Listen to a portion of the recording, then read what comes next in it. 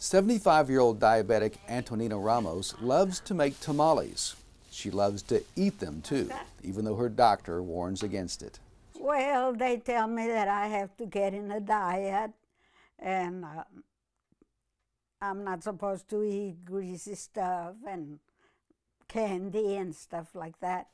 Mrs. Ramos says for the most part she watches what she eats to keep her blood sugar under control, but she does admit to slip-ups.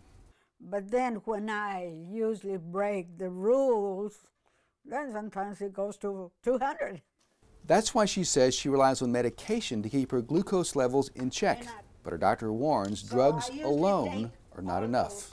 The oral medications will work. They will help lower your blood sugar, but they are limited. And so what we also know is that most of them will only be able to lower your, what we call hemoglobin A1C, by about 2%.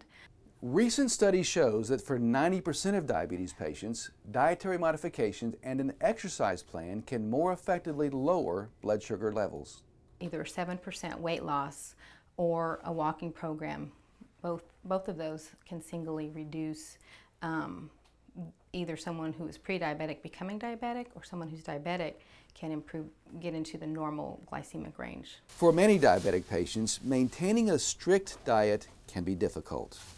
It is for me, but because I like Mexican food. But research shows it is the best long-term treatment for type 2 diabetes. For Baylor Healthcare System, I'm Dr. David Winter.